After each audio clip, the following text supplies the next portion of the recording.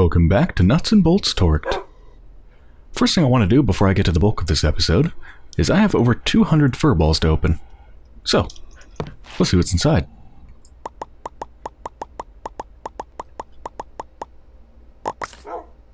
There we go. Alright, let's see what we've got. Hides, sticks, clay, feathers. The usual. Did we not get a single name tag? We didn't get a single name tag. In over 200 fur balls. That's really bad luck, I think.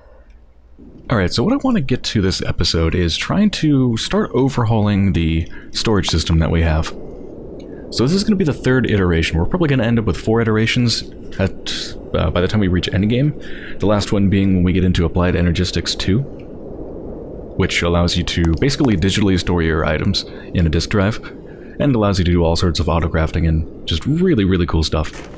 But we're definitely not there yet. I've looked, we're not anywhere close to being able to do AE2. So before that, I think the next best thing, the third stage, the first stage being when we just put everything in chests, the second stage being what we have now, the third stage is going to be making it so that everything is essentially stored pretty much the way it is now, but we can access it all from a central place.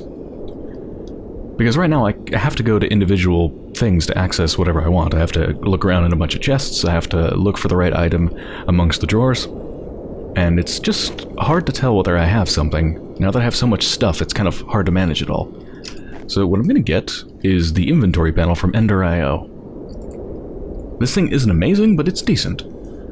Amazing being, of course, AE2. But it's decent, and it works. So just looking at what we need more than just the inventory panel itself, by the way. We need the inventory panel, plus we're going to need item conduits from Ender.io, plus we're going to need a bunch of remote awareness upgrades.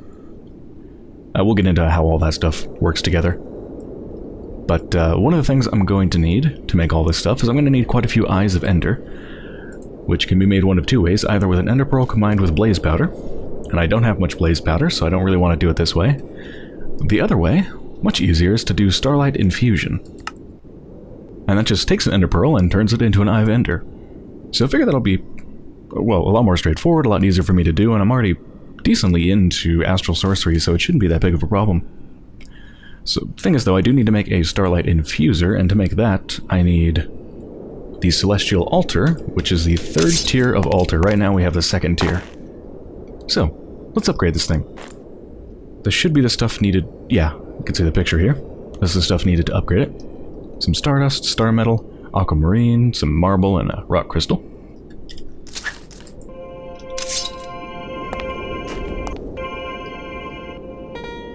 There we go.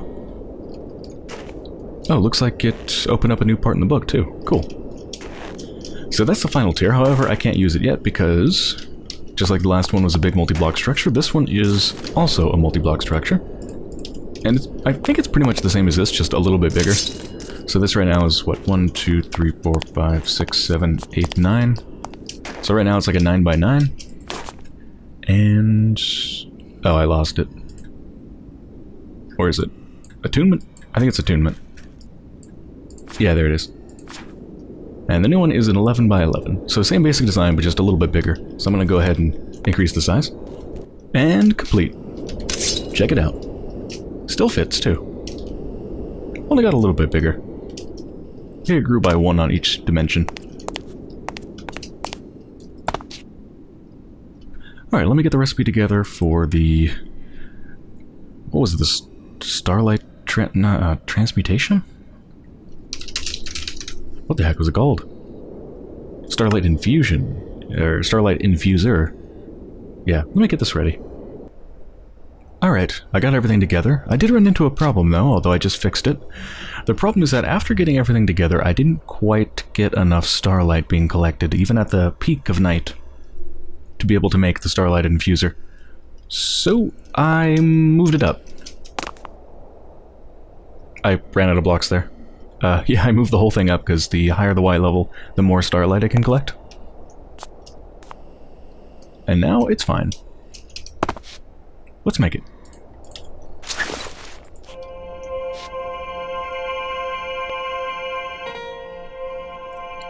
There we go.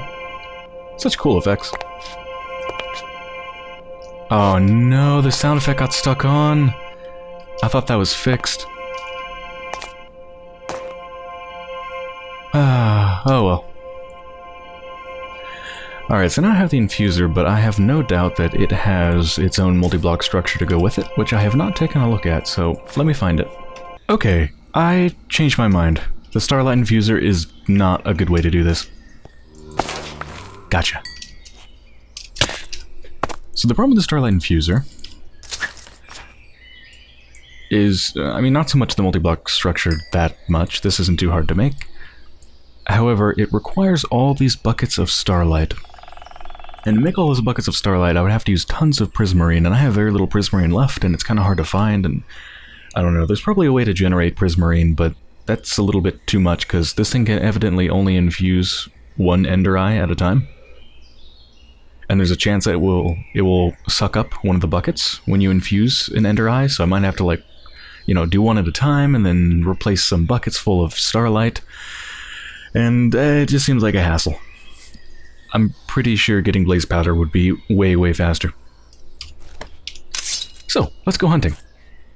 I've already got luck 2 on my sword, which means you get better drops from mobs. Let's go ahead and put luck 3 on it, since I've got 1 modifier left. Oh, looks like I actually need more. Whoop.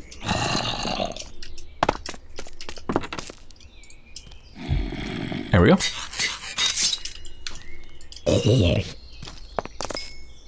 Let's see.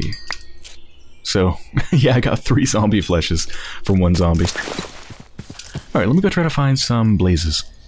Okay, I managed to get 20 blaze rods, and I believe put in the pulverizer each of these will make 4 blaze powder. There we go, got everything together for the inventory panel. Actually, it wasn't too bad at all. There's some kind of odd stuff here. Actually, most of this I've never made before, but it's actually all pretty easy. Ender Pulsar, just Eyes of Ender, Obsidian.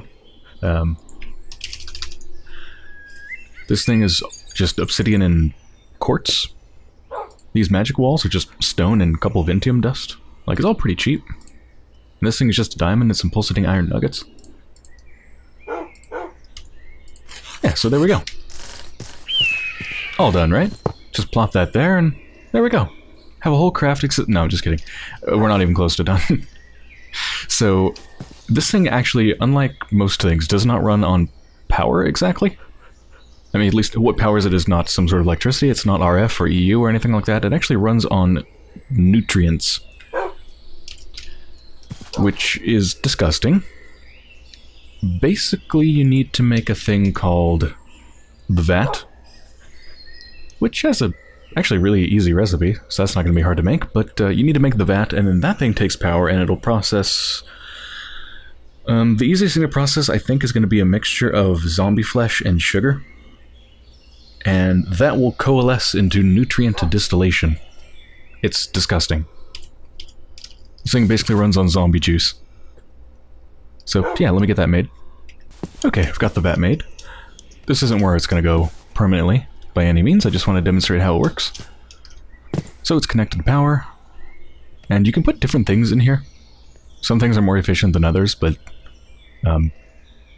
assuming that it's the same in this mod pack as it was in the last one I played, the easiest and most kind of easy to get and renewable things would be rotten flesh and sugar. I mean, the sugar is coming from the sugarcane and the farm that I have, and rotten flesh obviously from the mob farm.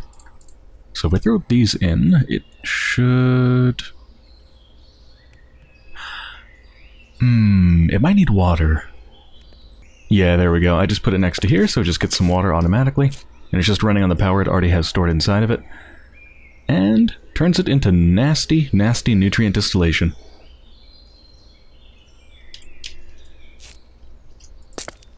Thankfully, I can't smell it. Well, I'm just gonna leave this running for a while. The inventory panel really does not use up very much nutrient distillation, so it's gonna be fine to run it on just a couple buckets full that I manually put in. Just for a little bit until I kind of get everything situated and figure out where it's supposed to be. Alright, now we run into kind of a bigger problem. I need probably a couple stacks of Ender IO conduits. And if we take a look at that, item conduits specifically.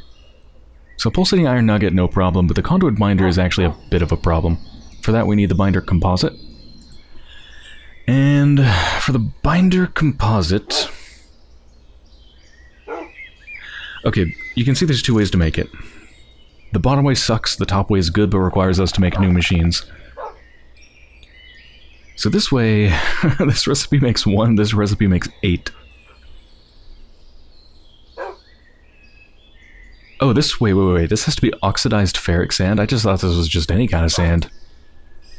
This is from 4 iron dust and sand and sulfur just to make 1 of that? Never mind, that's terrible. Yeah, that's not happening. Okay, this is definitely the way I want to go. It just uses coal powder, clay, some sand, and an HDPE pellet. That's the hard part. And it makes 8 binder composite. And each binder composite makes... what is it called? Conduit binder. So each binder composite makes 2 conduit binders. So just by making this recipe once, this will make 16 conduit binders. So a little goes a long way. But what about this HDPE pellet? And that is a whole load of other mechanism machines. I don't even know what I need to make exactly. I know I definitely need to make the pressurized reaction chamber, obviously. That takes a substrate and turns it into the pellet.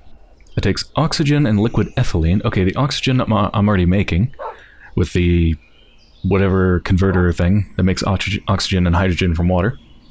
But the liquid ethylene, I don't know where that comes from. I guess rotary condensator? Which takes ethylene and makes it into liquid ethylene? But then where does ethylene come from? When I click that, nothing even happens. So I don't know. There's definitely quite a few machines I need to make to get this to work. So let me figure it out. Okay, I think I'm ready to get started. So this is going to be a little bit messy. Because I'm actually going to reuse one of these machines 3 times? So I'm going to use the pressurized reaction chamber to make the substrate itself. And the ethylene? Yeah. So I'm going to use it to make the substrate and the ethylene. And then I'm going to pump the ethylene into the condensator to make it into liquid ethylene. Then I'm going to pump it back into this thing with oxygen to make the HDPE pellet. So there's going to be a lot of reuse. I'm going to have to store a lot of things in barrels, but thankfully one of the things I had to make when I was making the 2 machines, the rotary condensator and the other one, I guess I put it down right. While I was making those, I had to make some large drums, some reinforced large drums. I don't know how much these hold, but I'm assuming a pretty large amount, so I think I'm going to use these to hold a lot of the fluids. I also had to make a biofuel. This is used both for the ethylene, I believe, and also to make the substrate. We need 2 biofuel. And for biofuel, you can basically put, like, most natural things. I used leaves into the macerator. And then that produced biochaff, and then putting the biochaff back in the macerator produces the biofuel. So, let's go try it all out. We've also got some speed upgrades and stuff, so hopefully we can make this stuff pretty fast. So at the moment, I want to produce the substrate? Yeah. Yep. So I'm going to produce the substrate. I've got the water coming in here. Just piped it over. Again, it's all ugly because I'm just kind of temporarily doing this, and then I'm going to tear it down. Now we need the hydrogen. And to speed things up, I went ahead and made advanced pressurized tubes. Just upgraded from the basic one so that they move stuff a bit faster. Now, which side is the hydrogen? Not that side.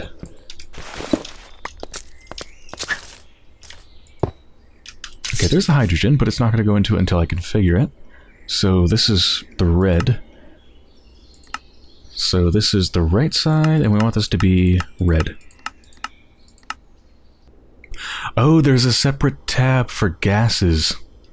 Yeah, there's a tab for configuring the sides for items, energy, fluids, and gases. So I missed it over here. That should do it. Yeah, there we go. Okay, so if we add in the biofuel, that should make what we want it to make. Let's also toss in... how much power does this use?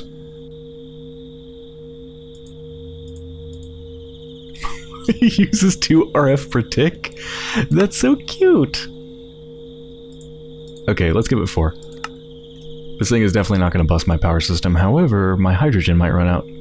So I might need to put some speed upgrades in the hydrogen maker thing. Yes. I'm assuming this thing also doesn't use up too much power. Oh, actually that uses quite a bit. But that's fine. Not a problem.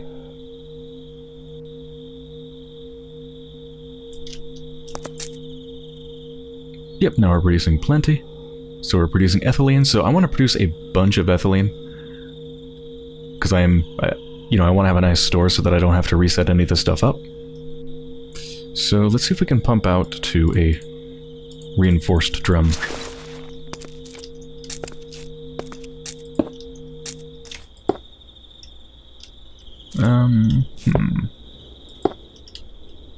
Can I not connect to these?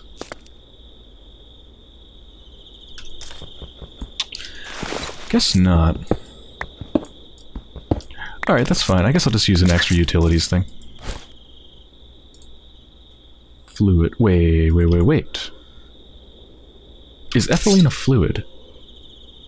I think it's a gas. Uh-oh.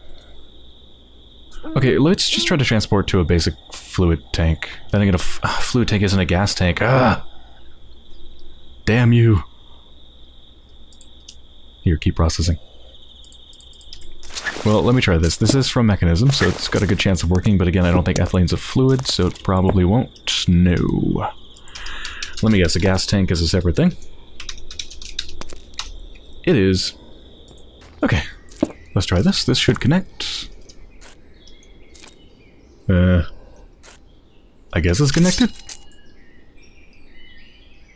Oh, the gas tanks themselves also have side configs. Okay, well, this is blue? But that one's blue too.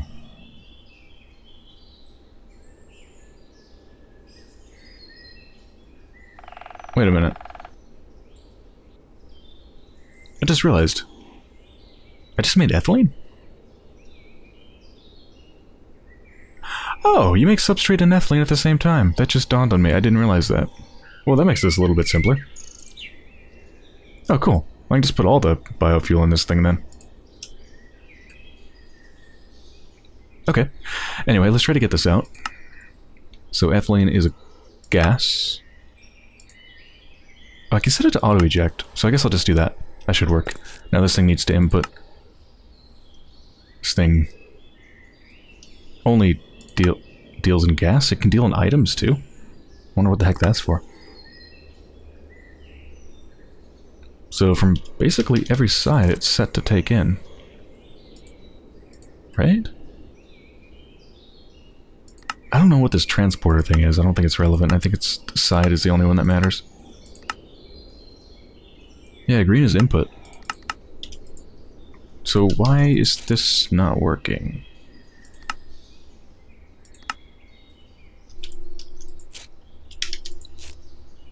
Okay, fine. I'll just do it manually. So, left side, blue. Ah, there we go. I wonder what these are for. Plus and minus. Yeah, sucked it all out. Okay. Well, I'm going to process the rest of this. Got as much substrate as I can out of that thing. Now, let's take this. I'm assuming the gas tank holds what it had in it before. Yes, good. That'd be silly if it didn't. So, let's put it into the condensator. Condensator, that is correct. To turn it into liquid ethylene. Is that the right one? Some machines have side configs and some don't. Apparently that's not the one.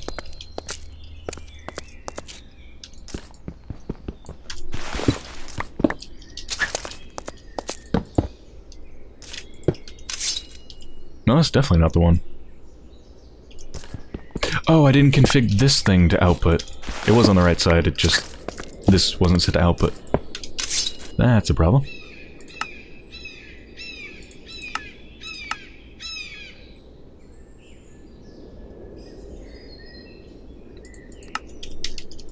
There we go. Holy crap, that's fast. That is so fast. Of course, I put a bunch of speed upgrades in it. Like 7 of them. Oh, wait. 7 speed upgrades makes this thing 128 times faster. My god. 1.5 thousand RF per tick. Damn. That's amazing. Okay, so liquid ethylene. Now that we can put inside of a drum.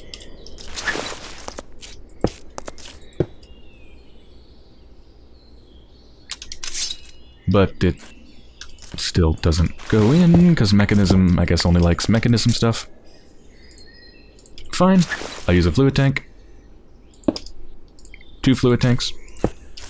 Okay, got all that liquid ethylene pumped out into these 2 tanks.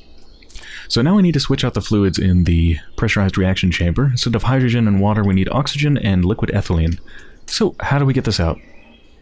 Well, I've heard you can use the gauge dropper for Mekanism to just suck it out. Ah. Oh, you can shift left click to get rid of all of it. Okay.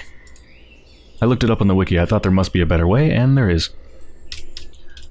Okay, now it's clear of stuff. So this is the oxygen line. Let's get that over here. Oh, it probably matters which one is which. So we want the red one to be oxygen, the one on the right.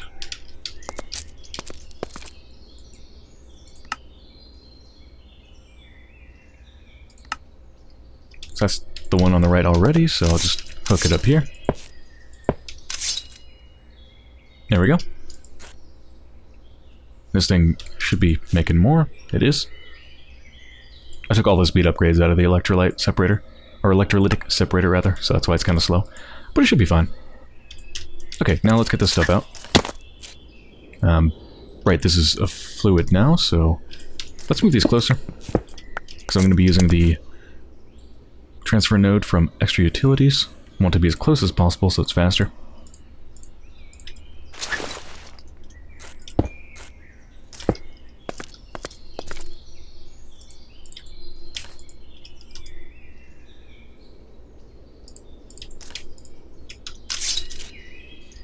So we want left side to be yellow. I'm just going to turn off the bottom.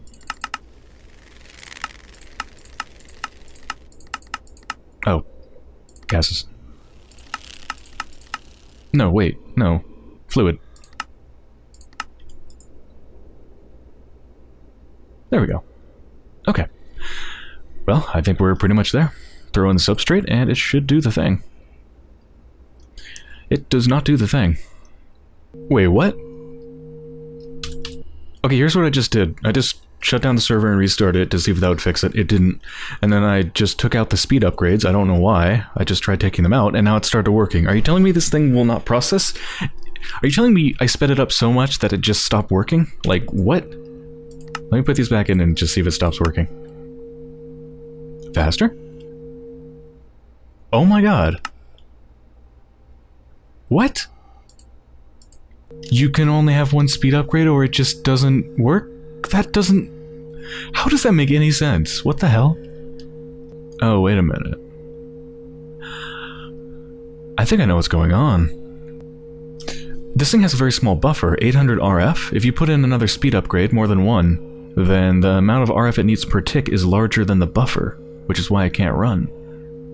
Is that intended though, or is that a bug? I mean, that doesn't make much sense. Unless there's a capacity upgrade, that makes no sense at all. Why would it support the speed upgrades if it wouldn't work? Let's take a look. Maybe there is a capacity upgrade. Increases energy efficiency and capacity of machinery. Okay. Yeah, I mean... Yeah, I've used that before, obviously, the energy efficiency for the digital miner. So increasing the efficiency would also work, but also just increasing the capacity would work as well. Interesting, that's the first time I've encountered that. It totally makes sense. Just at first blush, it looks like a bug. There really should be some sort of a feedback that would, you know, some indication like, warning, blah blah blah, buffer's not big enough. Or something like that. But it's actually kind of cool. Never seen that before. Okay, well, now I've got a friggin' crap ton of HDPE pellets. This is more than enough for what I need. Okay, just out of curiosity, one of the things I need to make the item conduits is pulsating iron. I don't have that much left, so I should make some more. I can make it in the alloy smelter with iron and ender pearl. That's not the interesting part. The interesting part is, remember a long time ago when I was in the Nether, going through fortresses, I think, I came across some of these weird capacitors from Ender IO. Unique ones that you can't craft, you can only find them in chests. I'm gonna try putting that in here and see what it does. Like, how much faster is it gonna make it? Is that equivalent or better than an octadic capacitor? Seems to have made it 3 times the original storage capacity. Let's see how fast it is. Okay. I mean, it's definitely quite a bit faster. But I'd guess that that's probably on par with an octadic. Doesn't seem like it's something super, super amazing, but it's good. Okay. Well, there's a pulsating iron. And with all these HDPE pellets, I've got pretty much everything I need to make the binder composite. Except I do need to go hunting for some more coal. I'm pretty much completely out of coal, so I've got to grab some and grind it up to make coal dust. Well, I think I'm going to end this episode here. So I hope you've enjoyed so far, and when I return in the next episode, we are going to be in a very good position to just get right into overhauling our storage system.